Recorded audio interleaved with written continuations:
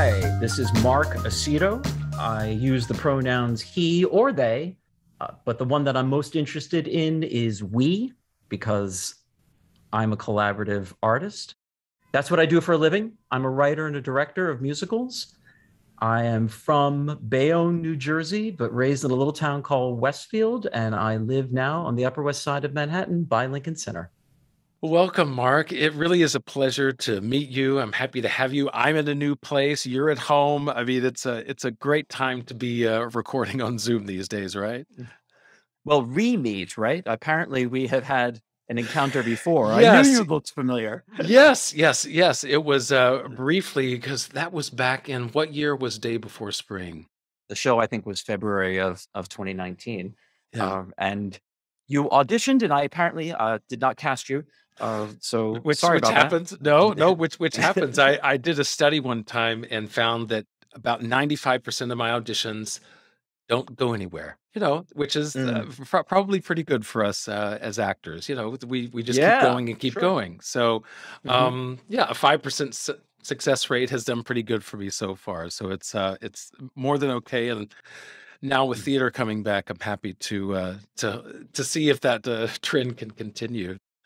But for yourself, as you said, we met. It was an adaptation of The Day Before Spring, which was a Lerner and Loewe classic musical. You did another one of their musicals, Paint Your Wagon, coming to it with fresh eyes and remounting a production, which is I would have to say different for you because you mostly do your own original works, your humorous works, whether it's books, novels, writing the book for musicals.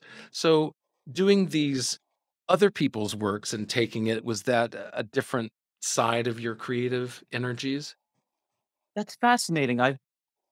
It actually did not use a different part of my brain because I started out as a writer. I started off as a novelist and a journalist, and then almost immediately started teaching, and therefore I was and editing. So I discovered very quickly that I had a facility for helping other people tell the story that they wanted to tell. But writing for the theater was my midlife crisis. I was 44. My mother had died. I was living in Portland, Oregon, and I just felt like I the ambition that I had set out for when I was young. I was an actor at Carnegie Mellon. That theater dream I had deferred. So I came back to New York and started pitching myself as a book writer of musicals. But the pieces that I had with me, my musical Bastard Jones and my play Birds of a Feather, one's now it's easier to pitch because it's a kooky rock adaptation of Tom Jones with a multiracial cast. But at the time, this is 2010, people were like, I don't get what this is. I don't understand this thing. It's before Hamilton. And likewise, my play about the gay penguins in the Central Park Zoo, it was a head scratcher for everybody as well. So, here I am. I've moved back to New York because I'm from here originally, and I am not getting anywhere in terms of getting meetings, getting people to pay attention to me. And my husband said, you might get further if you pitch yourself as somebody who can doctor somebody else's work. So that happened rather naturally. So, for instance, Allegiance, the show that got me to Broadway, happened to be Right, wearing the there it is. T-shirt, not Yep. because I'm self-promoting, just because this happens to be the T-shirt I wear when I'm home because they're really soft.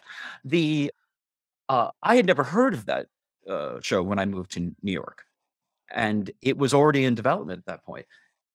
So I was asked to join that team. I never in a million years would presume to tell a Japanese American story, but since I was invited by a team that included Asian Americans as the generators of the story, most notably George Takei, but also Stafford Arima, the director, and I discovered that I was able to advancing somebody else's work. Likewise with Chasing Rainbows, which is the show that I've written about the adolescence of Judy Garland, which was at the Paper Mill and Goodspeed. Same thing. That was a show that I was brought into by somebody else. So I've pretty much spent the better part of my career in the theater for the last 10 years, essentially making other people's visions come true. So it wasn't that big a stretch for me to take these two Alan J. Lerner pieces and make them happen as well.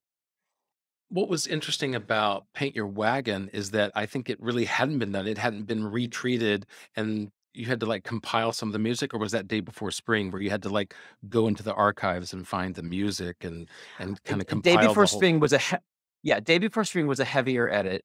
It required more of a radical rethink Mhm. because it just was a less developed work. Paint Your Wagon, on the other hand, I felt just required pruning. It's very clear when you really start to work with Alan J. Lerner's work, you can understand that he was a speed freak and so wound tight. This is a man who had to wear white gloves to stop himself from biting his bloody nails. And you can feel it in the writing. You could feel the confusion. Because I started in both cases with a blank page and retyped everything. And there's something about typing other writers' words in your own hands that you it's almost mystical. You start to feel them in a way that you wouldn't otherwise.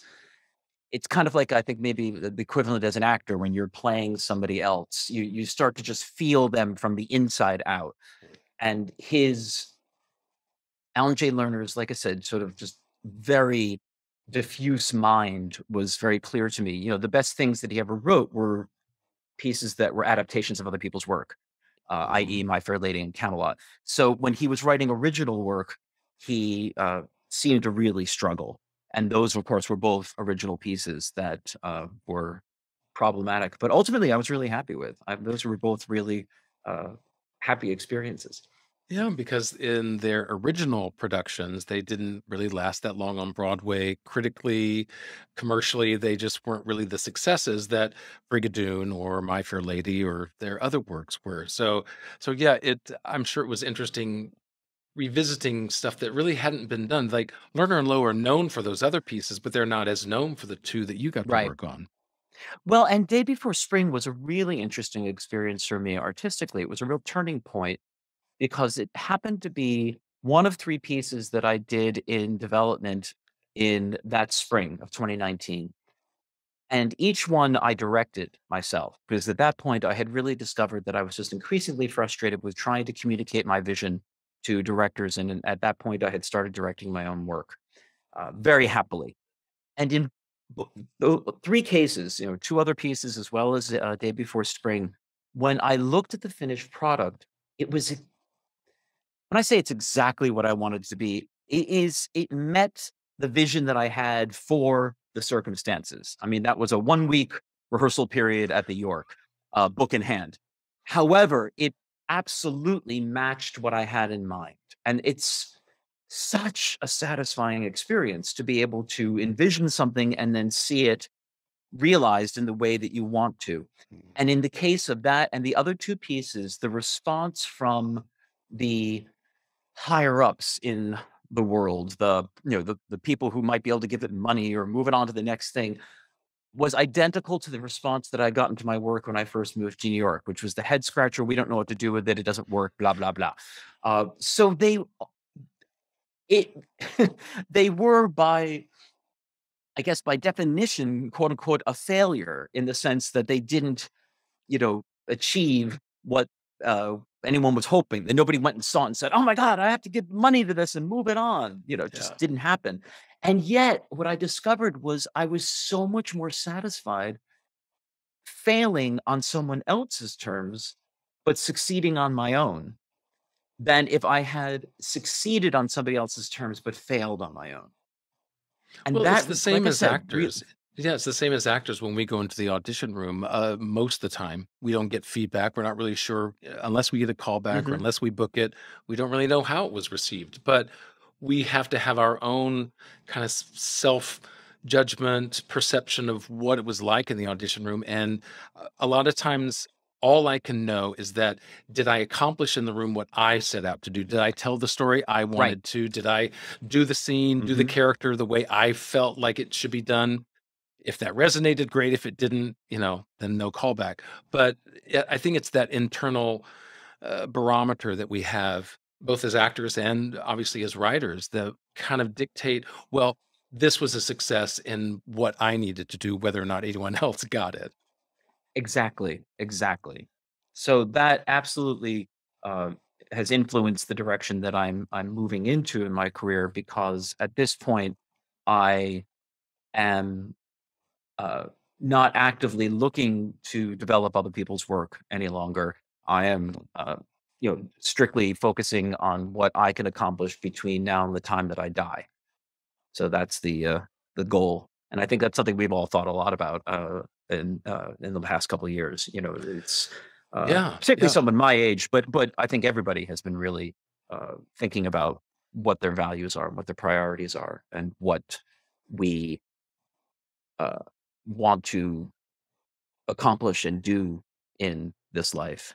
Well, this gets us to our first story because we will kind of go back about 20 years or so when you were Mhm. writing your first novel, which was How I Paid for College, a novel of sex, theft, friendship, and musical theater. A very Mhm. descriptive title.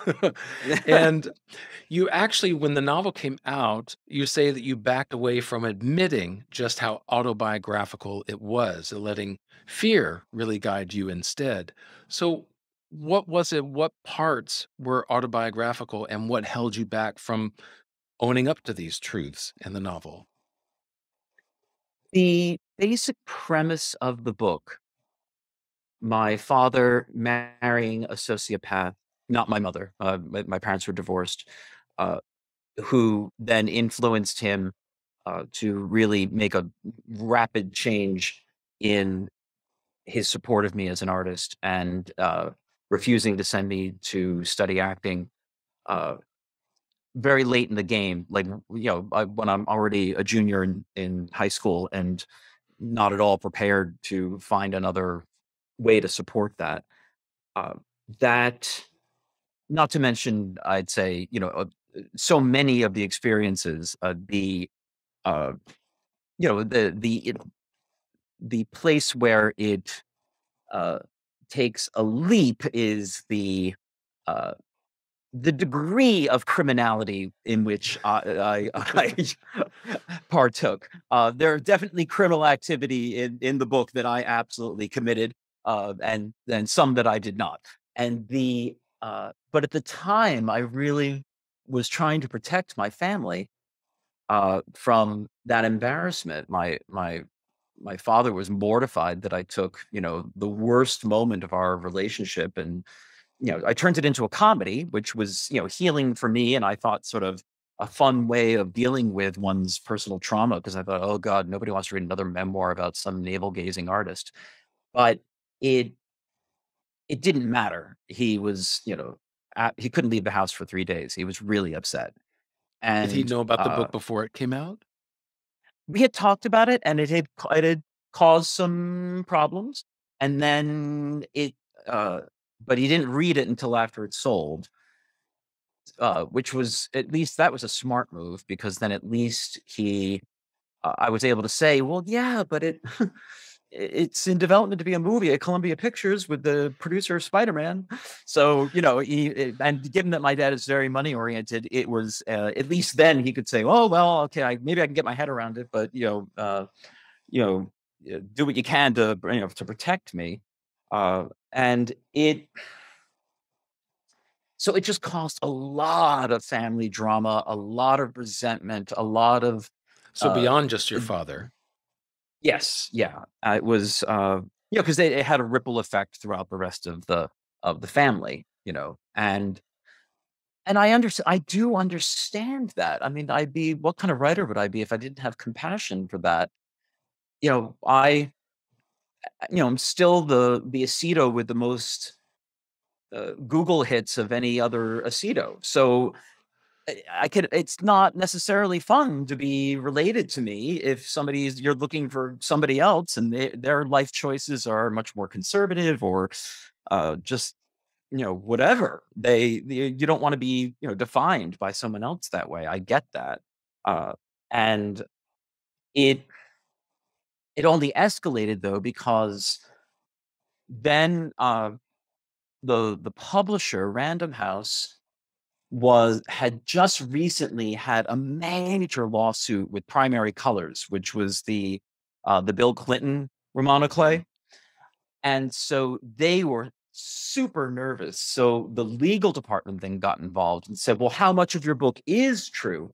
And then I had to write this enormously embarrassing document where I actually went through the book plot point by plot point and described who it was or who it wasn't. So the legal department could then determine whether or not I had to change it or not. And this is like, who I had sex with in high school. So this, Oh my goodness. yeah, this is one that'll go in the archive, that's for sure. And then at that very same time, I'm going to Hollywood. There was a bidding war for the book. There were like, 10 different studios that were interested. I did the bottled water tour in uh, Los Angeles, where you go from sort of, studio to studio, and there's always somebody there offering you a bottle of water. And Hollywood is very thirsty. So at the same time, I had this manager for about 5 minutes who didn't work out, but then proceeded to sue me because he felt like he needed a piece of the action. So now I'm getting a lawyer. I mean, this is all within the period of just a few months. So by the time the book came out the following year, I was just like a knot. I mean, it was there was so much stress that uh, there's a line that we use in Allegiance, which I didn't invent, but it's the uh, the the nail that sticks up gets hammered first. And that was very much the feeling is like that what they call tall poppy syndrome, where you sort of the tallest flower is the one that gets cut. And it was thrilling and exciting, and honestly, there was so much that was great about it. My picture was in People magazine before. Let me say that again. My picture was in People magazine the month before my 20th high school reunion. So there was a lot that was really awesome Right? about Right? it. And at the same time, seismically disorienting. And I found that after, pretty much like a year publicizing this thing, because no sooner is it out and you're doing all of the press and all of that business, then you turn around to do the same thing for the paperback.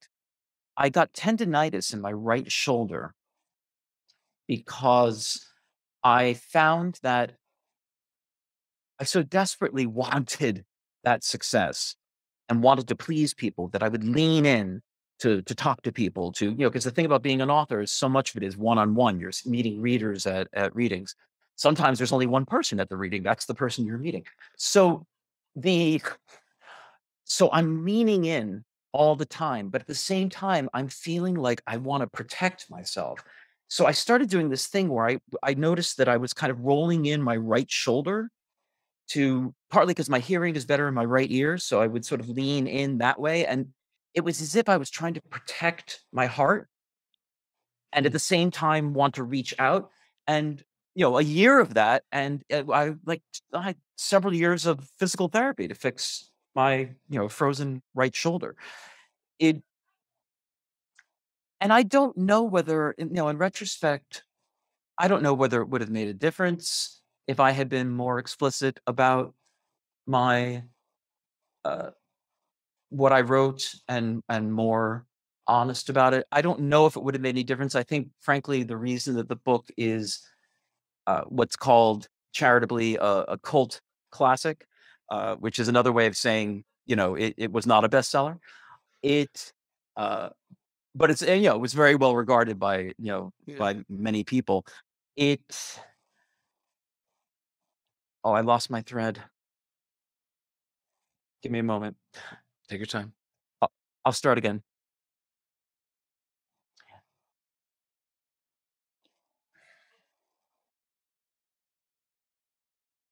Clearly, I feel emotional about this because I'm struggling to describe it.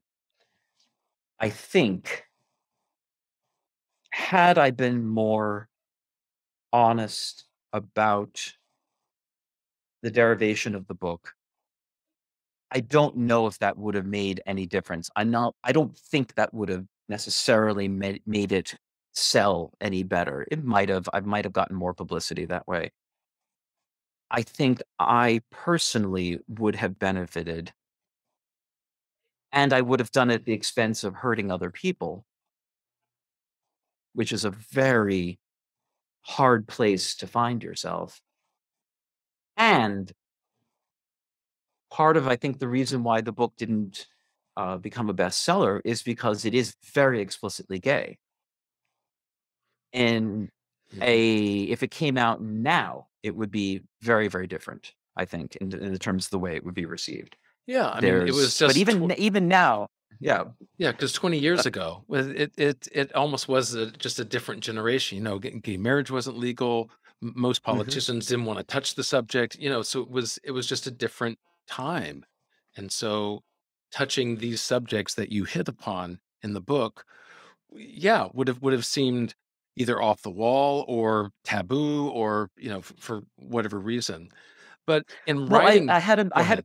oh, go ahead. No, no, please go ahead. I was just going to say, in writing it, though, obviously you started, putting these stories down. Some you infused with truth, some you embellished and created different stories or different characters. But you knew what was, at least the inspiration where it was coming from, and then eventually you started submitting it. So you knew it was going to get out there. Did it register like eventually I'm going to have to tell people, what's true, what's not, or someone is going to recognize themselves in my book? Did that When did that moment hit you? Believe it or not, not until it sold. I was very mindful, very purposeful as I was writing it to keep the voice of what are other people going to think out of my mind. So the only thing I thought about in terms of the audience or how it would be received is I wanted to write the funniest, most page turning book that I could write. So I was thinking about the audience in that regard. But otherwise, I just put it out of my mind because I had enough self-awareness at that point, at least, to know that once you allow that voice into your head, that it just cuts off the creative flow. So it was once it was done and I got out in the world is when I freaked out. And it was uh, like I said, it was hard. I had a meeting with my agent and my editor after I wrote the sequel, and it was not selling well. I contend because they mismanaged it. It was sort of a tree falling in the forest. Nobody sort of knew it was there. But um, and I remember we went to Joe Allen's after my reading, and we were talking about the book not selling, and we're talking about what else could I be writing, et cetera. And I pitched. Uh, well, first up, there was a body language from my editor that I recognized, which is when the hands go on the head and they start to roll across the top of the head, from the forehead, actually sort of like from the eyes to the forehead to the top of the head. I've seen that body language before, and they're sort of Mhm. shaking their head, going, "We just don't know what to do with you." And I said, "Well, how about a book of essays?" They said, "Oh, we've read your essays; they're just too gay." And I said, "Well, what about David Sedaris? He's huge." And he looked me straight in the eye and he said, "Oh, you're way gayer than David Sedaris." And I just thought, And what does that David mean to Sedaris. him? Well, first off, yeah, David Sedaris has a lisp and made his name on NPR as a Christmas elf at Macy's doing an imitation of Billie Holiday, singing No Word from Tom from Stravinsky's The Rake's Progress. I mean, which is a pretty gay thing to be doing. And I'm thinking, "And I'm gayer than that?" But I think what he meant was, you have, butt sex in your books, and David Sedaris does not. Hmm. I'm seeing the same thing happen right now with Strange Loop. I'm very nervous that it will not win the Tony Award because of the explicit sex, and that it will, as brilliant as it is, I'm afraid that that's going to really freak out the road producers. This will obviously air after the Tony Awards, so then we'll get to uh, hear it. But I can go on the record as saying that personally, the idea of an original piece written by uh, Michael Jackson, is it L. Jackson? Is that R. right? Michael L. R. Michael. Michael. Yeah. I will go on the record as saying that an original piece written by Michael R. Jackson that gets ignored because of explicit gay sex in favor of a musical about Michael Jackson, an alleged pedophile, Right. disturbs me to the core. I am very troubled by that dynamic right now. That is not a good look for uh, our industry. So, with all the success that was coming from it, obviously it kind of hit you in different ways, some wonderful, some overwhelming. Then there's the whole reaction of your family. So, your book coming out was hitting many different areas of your life. And I'm wondering if, with that success, with that notoriety that came from it, what would you say that you learned from that that you have then carried with you these 20 years since? Unfortunately, it's a lesson that I had to learn more than once. I am definitely a late bloomer in all things. And what I learned was the lesson that I had to relearn when I came to New York, which is the power of single-minded focus. I'm a very diffuse thinker. I have synesthesia, which is a neurological phenomenon where you associate numbers and words and letters with color, Hmm. and it permeates everything in my life. In that everything reminds me of something else. So it's uh, my mind is like a pinball machine designed by Salvador Dali. It's a very complicated place to be all Yeah. the time, and it can be quite exhausting. So single-minded focus is really hard for me. However, I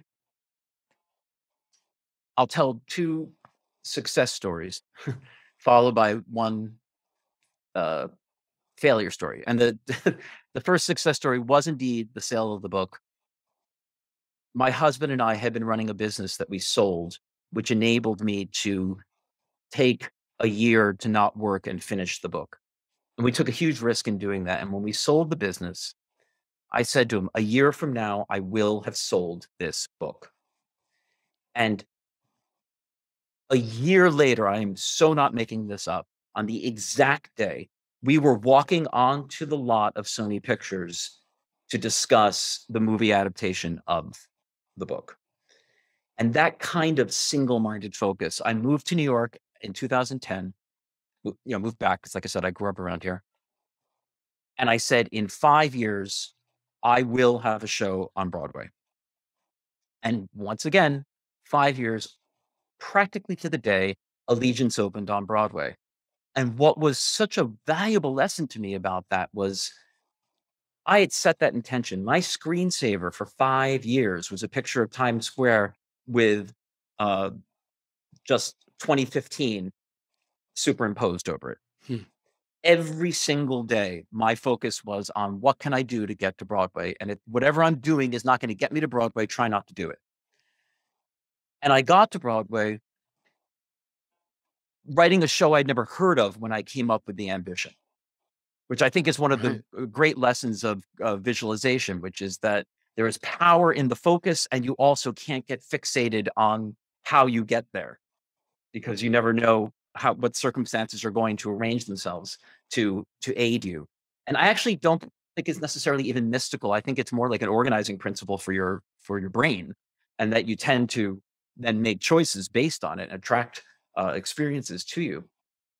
And then the mistake that I made after that, shortly after Allegiance opened, which again was a very tumultuous experience because the show uh, was uh, uh, was not a success. I mean, we basically we lost, I don't know, $12 million of somebody else's money, Mm. and the don't quote. I don't. I'm not. I don't know if it was 12 million, something like that. Yeah. Many millions of dollars were lost, and yes, we made a profound impact on a lot of people's lives, and it was such a great experience. But it was also, as you can imagine, difficult. And afterwards, though, there was that moment of, oh, now what? And I made a list of goals, and since there were so many different things I wanted to be doing, I I did not have one single focus. So, and I have a 3.5 year plan with several steps. And when I got to 3.5 years later, which was 2019, at the very time that I met you for the first time, I had realized that I'd made progress in all the things I wanted to make progress, but I hadn't achieved it. And what I took away from that was because I hadn't focused on one single most important thing around which everything else could revolve. So the last couple of years have been about being able to determine that again. That's a long time to learn a life lesson. That actually really gets us into your second story that you wanted to talk about. And this is where you talk about that you had I know, you had an interview with Disney Theatricals that you say you sabotaged by trying to be irreverent, but instead ended up just looking like a sexist tool. Yeah. And in retrospect, you Mhm. didn't have the self-awareness to realize that you should never have been in that room, and that fills you with shame and a perverse sense of pride even about it. And the one thing that jumps out to me in this story that you wanted to bring up is I realize I never should have been in that room. To For me as an actor, I go into a lot of rooms, a lot of audition rooms, Mhm. and to me, if I ever felt like that, that would almost demoralize me. Why did you feel like that you never should have been in that room? It wasn't because I wasn't deserving. It's because I was miscast, Hmm. and I miscast myself in that situation, because I pursued it. What had happened was, again, I had moved to New York. I'm at midlife. I'm in a very weird position because I've written these books. So I have fans in the theater. I'm not some kid from nowhere. I'm a middle-aged man who has a fan base. So depending on who I'm talking to, I might be their favorite author that they read in high school, or I might be Mark who, and I never know. And like when I say favorite, I mean like somebody meets you and starts to cry. Somebody's like curtsying and bowing at me, like you're really like not crazy fan, but like just really Exuberant. exuberant fan reactions. Yes. And I had some important friends. At that point, I had gotten to know Stephen Schwartz because he had been a fan of the book. He actually blurbed my second book. So I had entree into the business. I wasn't coming here like a celebrity, like somebody who can walk in like Sting and get a show done. But I wasn't starting from nowhere either. So, but like I said, I wasn't getting traction with my own work because again, I was getting that sort of head scratching, head shaking response of we just don't know what to do with you. Uh, And I uh, I met a producer who was interested in developing how I paid for college. This happens about once a year. I it, this book has been in development to be a musical, a mini series, a TV show, a movie, a play, so many times. and it still has never taken. So this was one of those times. And uh, this producer, I think, very wisely said, I think Adam Schlesinger uh, should write uh, the music. And I thought that's a great idea. Uh, Adam Schlesinger, as you know, who died of COVID very early in the pandemic, is the composer of The Bedwetter, Sarah Silverman's new musical, along with the best Tony Award opening numbers you've ever seen and the like. But most importantly, the reason I knew him is because he has a band, Fountains of Wayne, which is a Jersey band. So I knew his sound, I knew his vibe. I thought that is a really good fit. So he arranged for me to go with him to a concert of Fountains of Wayne down at the Bowery Ballroom. And he said, I'm going to invite my friend who's an executive at Disney Theatricals to go as well. You should really meet one another. So we all met. We went and saw the concert. We had a great time. It was a lot of fun. End of story. Fast forward, I've had a few meetings with this executive, and then she then introduces me to her boss. So I'm moving up the ladder at Disney Theatricals, and we're sitting in the meeting, and he asks, just the most innocent of questions, which is, "How did you two meet?" And she says, "Oh, it's we went to this concert together. This other person introduced us and took us to this concert to see Fountains of Wayne down at the Bowery Ballroom." And without missing a beat, I heard myself say, "Yeah, I did cocaine off her ass in the bathroom." And Oh my gosh. yeah, I can only at imagine her Disney. face when you said Well, that. she still spoke to me in the years to come. We had other meetings. We've gone out to dinner. She invited me to her house. So I think she understood my intent, which I was to be irreverent. And because I'm gay, I wasn't meant in any way to be like some kind of, jerky misogynist thing.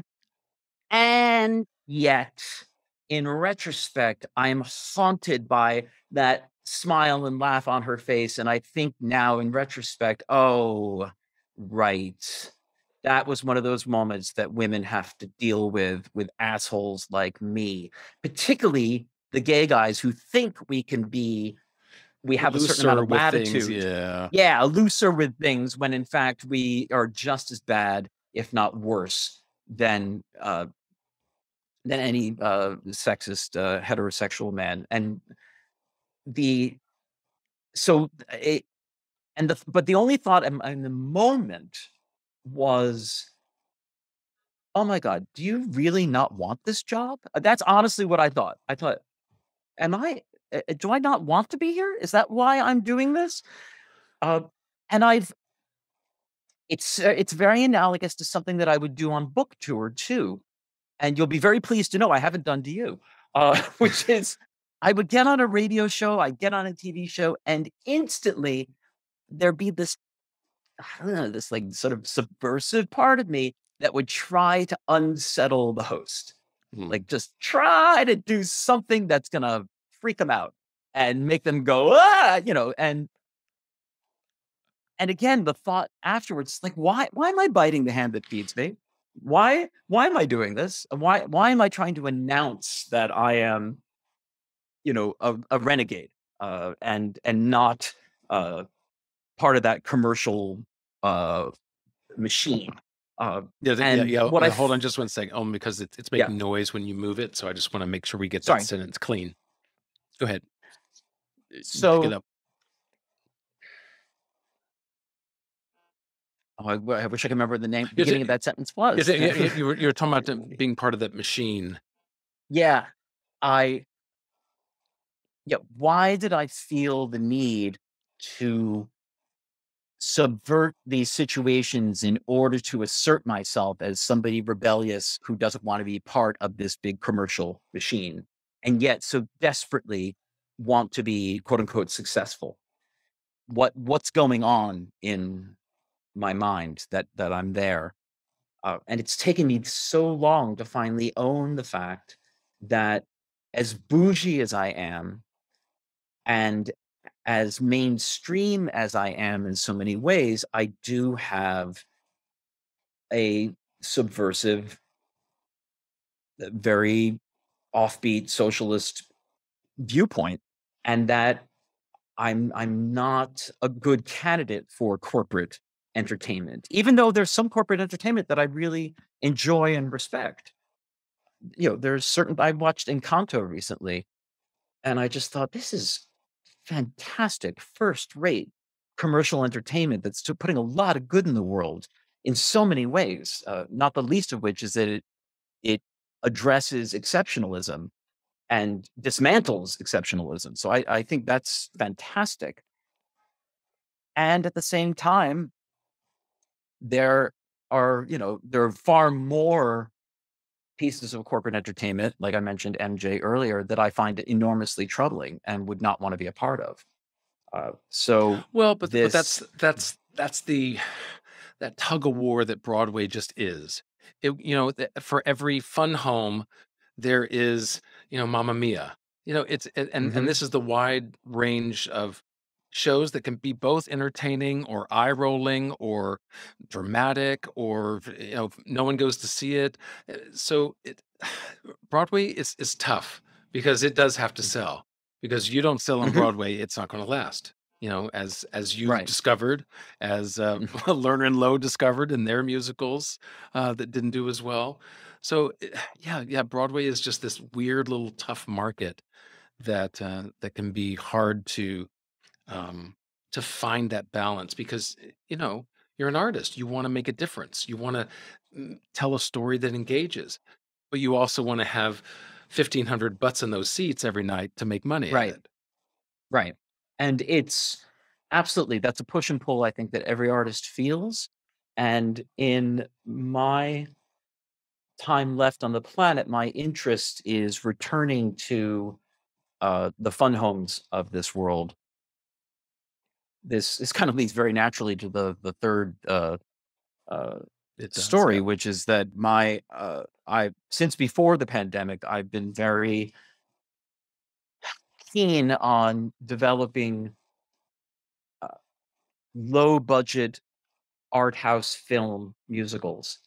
I feel like there is possibly a a, l- a platform and a market for irreverent offbeat entertainment that used to be able to be done off Broadway or off Broadway, uh, that could happen online, or streaming or whatever that future looks like. The Because for every fun home, every season, because typically there's only one. There's usually only one sort of arty piece amongst the 10 or 11 or 12 musicals that open that season. And Broadway is a zero sum game. There's statistically There has never been a season on Broadway where more than 3 musicals have run more than 2 years. So, if any season you can, like, at the beginning of the season, look at what's gonna open, or at the end of the season, look at what opened, I guarantee you 2 years later, 7 out of 10 will be gone. Mm. It's just the way it works. And, like, baseball and Broadway are the only 2 places where you could fail 7 times out of 10 and be considered a success. So, it's and for every fun home, for every Hades town, there's 10 other shows that are just as worthy that don't get into the pipeline to out into the rest of the world because there's no other way to give the imprimatur of their value. There's a wonderful show, Playwrights Horizons, 10 years ago called The Shags that I just thought was brilliant. And, it was brilliant. It played at Playwrights Horizons. I mean, that's about as good as it gets. But it can't transfer because it's a atonal punk rock musical that tells a story that is actually quite disturbing. So where does it go? And I've checked on it. It doesn't go much of anywhere. Yeah. And that to me is just so tragic that that's the end of the line. Uh, and I learned this lesson with Bastard Jones. This leads me to another dual uh, dual failure. I can't even say it's a failure because it was not my fault, but I did. I in 2017, I took that first musical I wrote called Bastard Jones, which is a rock musical adaptation of Henry Fielding's The History of Tom Jones. And I used whatever capital I'd gotten working on Broadway to be able to raise the money to get it done off Broadway at the Cell. And it was a New York Times critics pick, and it got glorious reviews, and it got a lot of good attention. And yet, once again, people scratching their heads going, I don't know what to do with it. However, there was one funder who said, no, I could put 2 million behind this. Mm. And 6 months later, he was dead. And believe it or not, that is the second time that the producer has died on me. The first one was How I Paid for College. The producer of the film was Laura Ziskin, who quite famously started Stand Up to Cancer in response to her own cancer. So it's like, on top of everything else, of all the challenges you have to have, and then you have to deal with the fact that, we're dealing with human beings, Yeah. But, to twice have a dream deferred because the producer died was a lesson for me in terms of saying, all right, I I don't want to pursue that big money dream. If I could raise $500,000, or $1 million or $1.5 million instead of 10 million or $20 million, I could make a credible low budget film, Mhm. which is why I made a movie over Zoom during COVID. Well, and the thing is, Zoom brought out a lot of us. I mean, podcasting went Hmm. up because people were at home and they wanted to record something. Streaming, Hmm. Zooming, all these different mediums then started to be more tangible to us and more useful. So, I mean, it kind of spurred us all to figure out a new way to do thing. I assume that was Yeah. kind of what led to it for you. No, actually, no, because it actually, well, yes and no. Yes, the pandemic spurred it, but not in the way you would think necessarily, because I had actually been pushing for this dream for a couple of years prior. Once that producer died in 28, right before 2018, I said, you know what? Forget it. If I'm going to raise $1 million, I don't want it to be for an off-Broadway show that I'm dependent on people having to leave their houses to go see. And if it gets a bad review or it snows, nobody goes.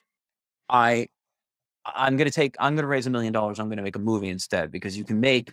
I was taking a page out of low budget horror, which is one of the most successful, profitable movie making genres, because you can make them so cheaply because you can film them in one location. There's a reason why the call's coming from inside the house, and that's because all you need is a house. So I thought, at least for the kind of musicals I want to write, they take place in a surreal psychological landscape. They don't require, in fact, I don't even want all those big production values. And what's more, most people look at entertainment on their digital device. So, frankly, Julie Andrews on an Alp doesn't look nearly as good as Fred Astaire dancing with a coat rack on your phone. So I had been pushing for this, and then the pandemic happened, and suddenly everybody and their brother was, suddenly trying to pivot to Zoom. And I had this, again, bringing up another failure. Uh, I've made a whole career out of failing upwards, by the way. Uh, because I was ahead of the curve when it came to writing about theater kids. Nobody had written a book about theater kids before I did in 2004. And then High School Musical came out. And then Glee came out. And I was ahead of the curve, and then I watched the wave go without me and then finish. And there I was. And I thought, I am not going to let that happen again. I cannot. I had this idea before everybody else. I can't watch everybody else succeed at this and not do something about it. And as luck would have it, though, the pandemic enabled two crucial pieces for me to actually get a proof of concept made. One, Storm Large, who is a singer-songwriter and a good friend of mine from Portland, who I had wanted to do this project with for quite some time, but we had never been able to figure out how to do it because she's on the road 300 days a year because she's a working indie singer-songwriter. Suddenly she is grounded. She can't go anywhere. So she is mine. I can, once the initial weirdness passed, we were able to figure out how to get her into a room and film her. And two, because I had some very lovely, affluent friends who are big supporters of the arts, who I simply said to them, how would you like to put a skeleton crew of 10 artists to work for 2 weeks? And they said, done. Like the idea, because everyone was feeling like, remember, as you know, everybody was out of work. Mm. So the idea that they felt like they were art supporters, but giving money to an institution wasn't going to do any good at that moment. And they were feeling frustrated that they couldn't do more. And I said, well, let's put 10 people to work. And so that's what we did. We filmed it in their basement. I directed it over Zoom, this movie called Mad Woman. And I don't recommend directing a movie over Zoom, but it's what I had to do. And And so was every single person involved really in their own location? They were in their no, own. no, no. This was filmed under COVID safety protocols. Okay. So it was only a handful of people in the room at any given time, and only one person unmasked, whoever was on camera. Uh, but they were in Portland, and of course we couldn't travel. This is June of 2020, Yeah. so there was no going anywhere. So like I said, I filmed it from here, and but like I said, that enabled me to be able to actually do the to actually get the film made, which I wouldn't have been able to make otherwise. It's very hard to get a short film funded because there's no upside to it. Right, right. Unless it somehow gets on one of those film circuits and then gets some Oscar buzz. Yeah. Yeah. What's the point of a short film in that commercial sense? Yeah. Right. Exactly. Yeah. What was that difference? Because you had been in theater, now you're in film. So what was that steep learning curve for you? The steep learning curve for me on this was that I did practically everything you could do wrong, I did wrong. I I talk about failing upwards. I just made technical mistake after technical mistake that constantly had to be fixed in post. Now, luckily, you can fix in post, but then it was something like, for instance, I wanted this inky black background and it wasn't lit correctly to get what I wanted. It was really important to me to get this kind of deep space feeling. And so the producers very generously agreed to fund getting it rotoscoped so that which is where you outline the person, essentially like you would green screen, except it wasn't filmed in front of a green screen. But that can be done afterwards. So we sent all these files to India, to this firm to do it.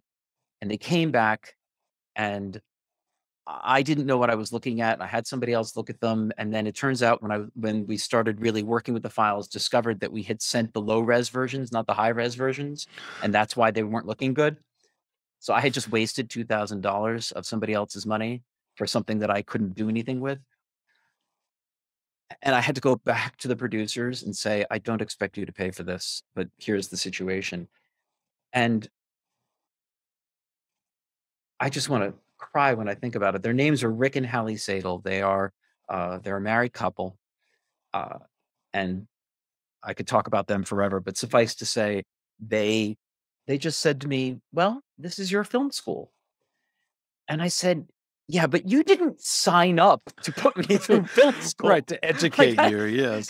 yeah, that was not That was not the deal. The deal was, let's make this movie and get it onto the film festival circuit and use it as a calling card to be able to make features. It was not to, pay for my mistakes. But they got it, and they, you know, you know, enabled me to be able to figure out, this, that, and the other way to be able to get, to figure out other solutions. Uh, but it was the I didn't even know how to. I don't have. You know what it is? I'm not sure I had sort of the thesis statement of that whole experience because it hasn't finished yet. We're Right. just getting out and getting it out in the world. Uh, but it was a a definite reminder for me of just how much time it takes to do something at the level that you want it to be accomplished. The 3 months that Fred Astaire would take to rehearse one dance routine. That's how long it takes if you want to get it to a certain level of, uh, excellence based on your own, criteria, obviously. And that's why I really think so seriously about the remaining time I have left because 'cause I'm 56 years old, and I know how it is not unreasonable for a project to take 10 years to get to fruition or even longer. So when you start to do the math at my age, you start to realize, okay, so what can possibly get done? It's not like I've got one foot in the grave, but if I've got something that could take another 10 years, I really have to think seriously about what I'm going to do with that time. So I find myself kind of going back to that viewpoint I had when I was uh, writing the book or trying to get on Broadway, that focus of, okay, if it's not going to get me towards the particular goal, try not to do it. Well, So I if mean, I don't answer your email, you'll know why. right.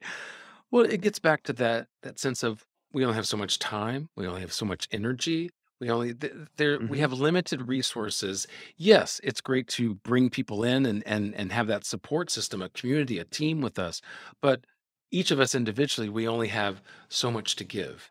And as you say, as you see that end, whether it's 70, 80 years old, 90, however far we're going to go, there will be an end. And as you say, Hmm. there needs to be a purpose as we head toward that end and what that's going to mean and what we're going to leave behind to others. Yeah, absolutely, absolutely. It's heavy stuff, and people who work in banks or real estate or sort of muggle jobs, I think don't wrestle with these existential questions the way artists do. We uh, and I suppose you could say they're quite lucky in that regard that eh, this is this is just another day at work for us. Mhm. What we're talking about, Yeah. Yeah. I wouldn't have it any other way. But it is, it is I won't say it's hard because it's not. It's hard is uh, being a frontline worker. Hard is being in Ukraine. It is complex and complicated and unique, though. That's for sure. Well, this Mm. this complicated life that you have built for yourself was a joy to listen to, and I appreciate you sharing so many bits and pieces of it with us. So I'm Oh, grateful that you came thank on the you. podcast. Thanks. Thank you. I feel like it's been a therapy session that I got for free. So thank you.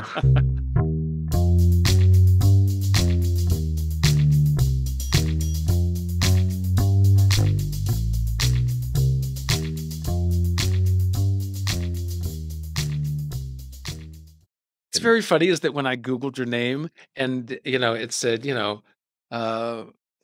looked like Marcacito.com. marcacito.com, but then I click on it and it's marcacito.com. It's, That and he's like a photographer or some other kind of like thereby something. hangs a tale.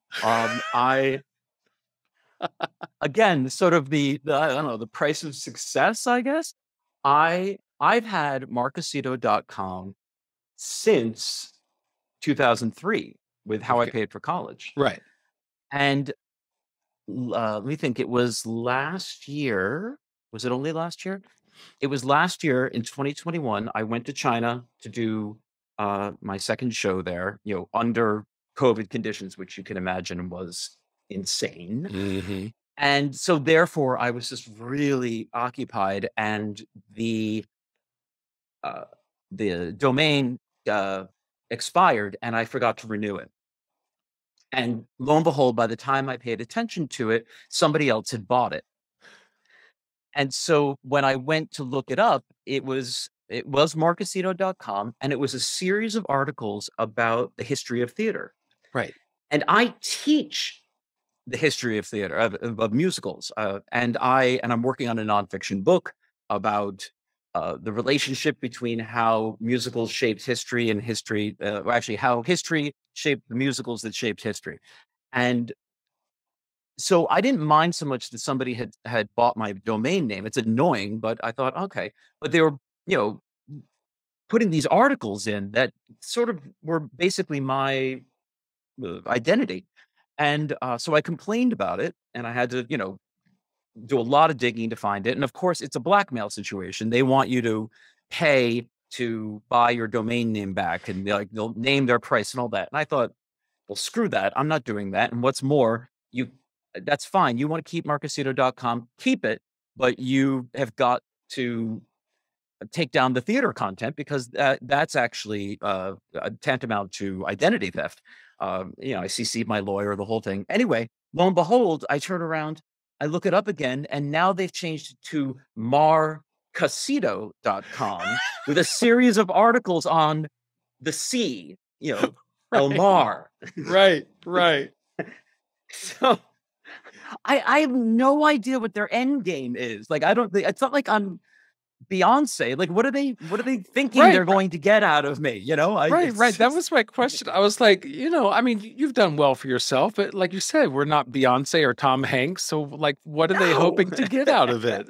It's no idea. No Well, idea. it's the But same actually, thing with I the kind of love it. I kind of love it though, because I now have a good story. And now that I have a new website, and eventually I'll do the SEO things you have to do and all that to get it, to get that moving along. But uh but in the meanwhile, yeah, it doesn't make for a bad story. well, it's the same thing that people do with these social feeds about how someone hacks into the account and then they can't log into it anymore. Someone's stolen their identity, at least online. So, Mhm. like what are you doing? I have 700 followers. Why are you? Why do I matter to you? So, Well, I actually had my identity stolen when I was on book tour. Somebody contacted the person at Powell's Books in Portland, Oregon, where I was living at the time, and saying that I'd had an accident and I was in the hospital, and I was asking them for if they could send money. So naturally, they contacted me, and I'm like, no, I'm fine. I'm doing the book reading, and apparently there was some con artist who was focusing on authors on book tours. The idea being that, like, if you contact the bookstore, and that they're related to, I again, who knows what the idea was, but but apropos, I just felt like, in some ways, because I've written a book about embezzlement, I feel like I'm being scammed by my own characters. Like, these, right. these are like the people I've invented who are, trying to scam me. So I kind of like them in a way. Well, I mean, yeah, it certainly takes balls and it takes creativity and a lot of energy and time to put into it. So, I mean, kudos for the effort, but it does make you think, why? Just why do you need to do all this? Oh my goodness. Right.